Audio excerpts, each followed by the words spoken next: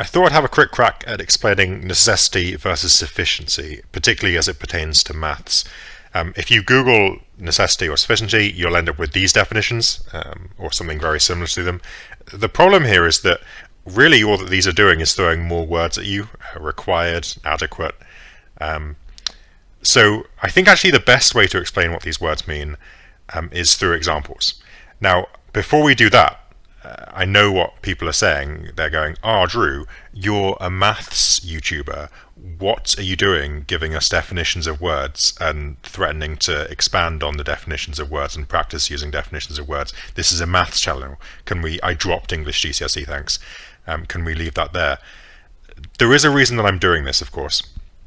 There's a reason that I do most things, and that's because if you're aiming to go to a top 10 university in the UK for maths, you're almost certainly going to have to take what's called a TMUA paper, the test for mathematics university aptitude. All of the top 10 universities ask for you to take this.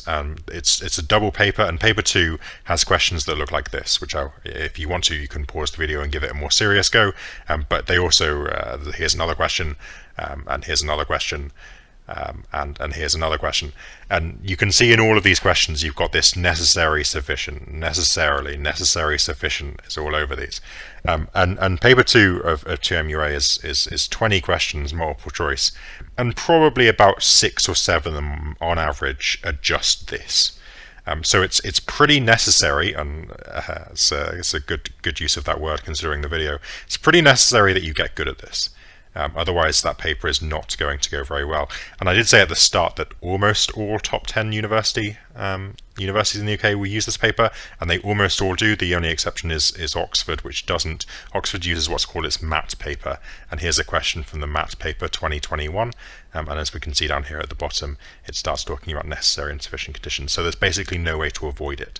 And in my experience, I haven't been teaching that long, but in my experience, people who are learning this tend not to be very good at it, at least not intuitively or initially.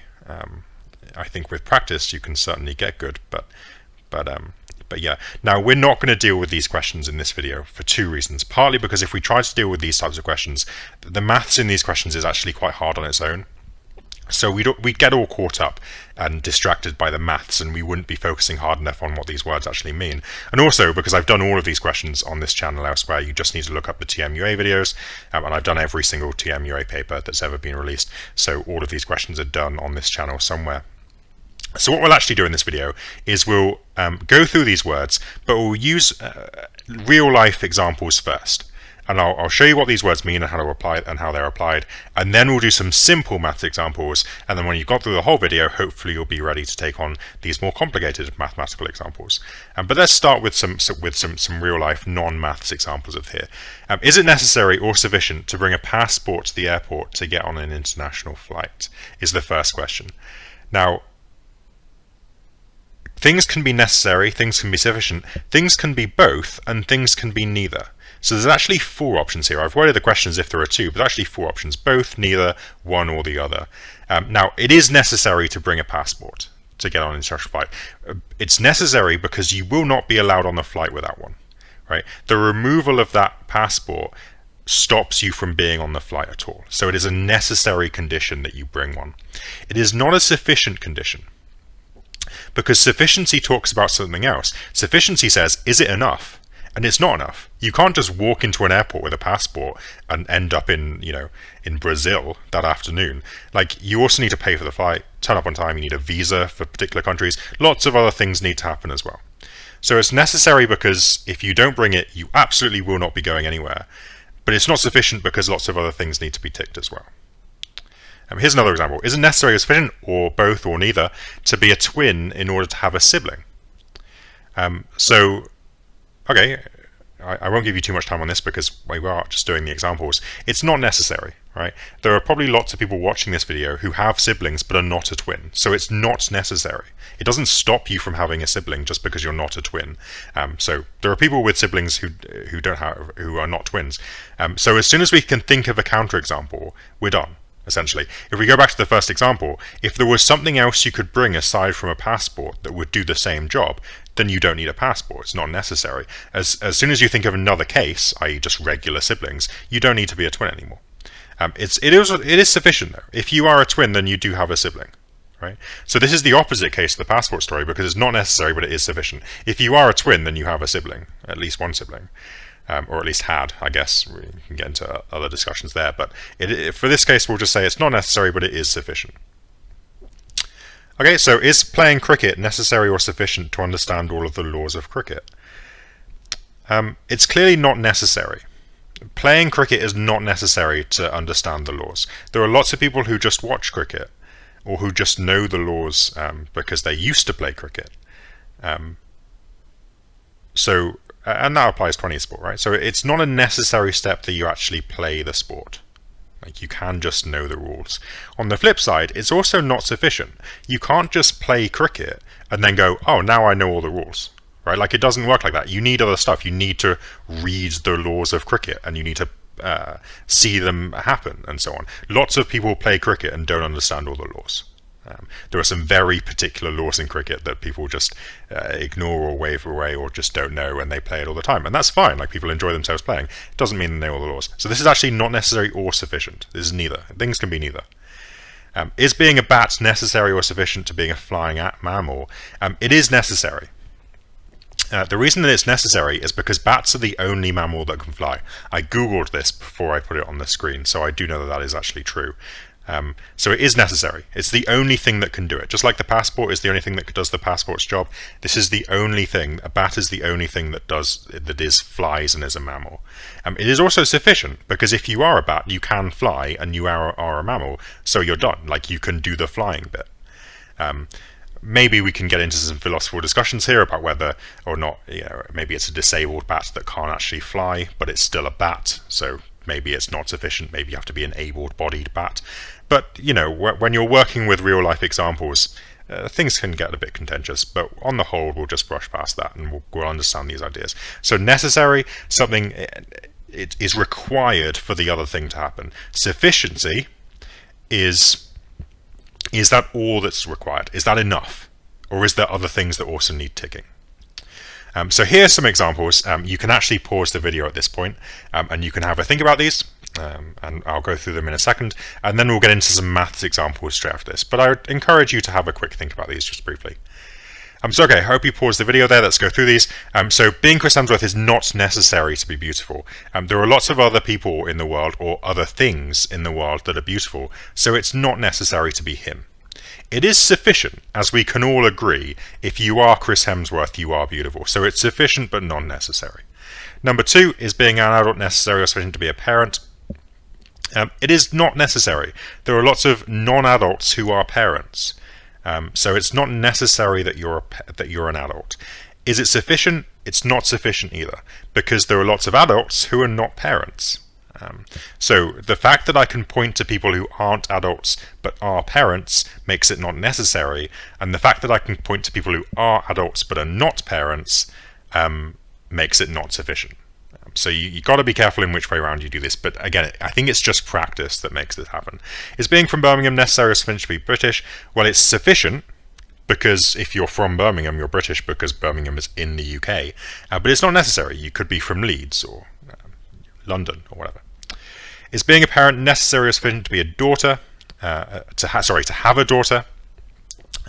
It's necessary to be a parent, because parents have children and non-parents don't. So it's necessary that you are a parent. It's not sufficient though. There are lots of parents who just have sons, or one son, or whatever. So it's necessary but not sufficient in this case. Is being an adult necessary or sufficient to be over 18? We'll talk about this in the UK, I guess.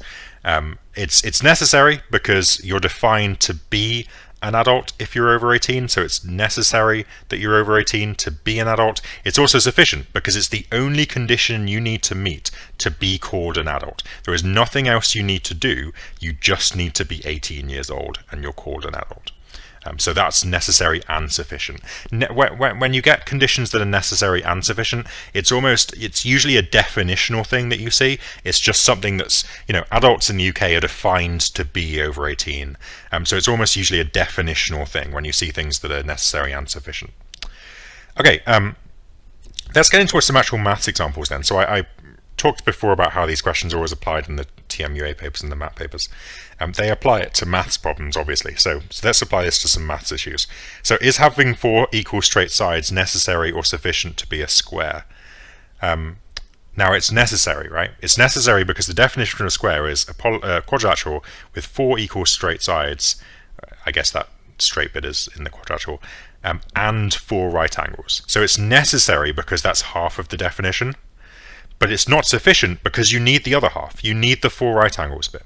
So that's necessary. It's necessary to have 4 equal straight sides, but it's not sufficient because you need something else as well. So just like the passport and the airport, this one is, right? You need to bring 4 equal straight sides to have any hope of being a square, but you also need to bring some other stuff, your 4 right angles. Then you can make it to be a square. Is being a prime necessary or sufficient to being a positive integer? I mean, at this point, again, pause the video if you want to have a quick think about it first. So it's not necessary there, right? Like it's clearly not necessary. There's a positive integer that isn't prime. Again, counterexamples is the way that you break necessity. Just think of something else that can get you there. 4 can get me a positive integer and it's not prime. It is sufficient though. If you are a prime, then you are a positive integer. All the primes are positive integers. So it's sufficient. You're not going to need to be anything else, but it's not necessary because you could just be something else. So yeah, is being prime necessary or sufficient to have 2 factors? Notice what I said before about the definitional thing. Hopefully those of you who have gone to school and done maths have learnt the definition of a prime as numbers that have 2 factors. A lot of people teach the definition of divisible by 1 in itself. Not so good. Use the definition prime has 2 factors, and and because that's the definitional thing, this one ends up being necessary and sufficient. It's necessary because the only numbers with 2 factors are prime. Like, if you have 2 factors, you're prime. That's the definition, and it's sufficient because there are no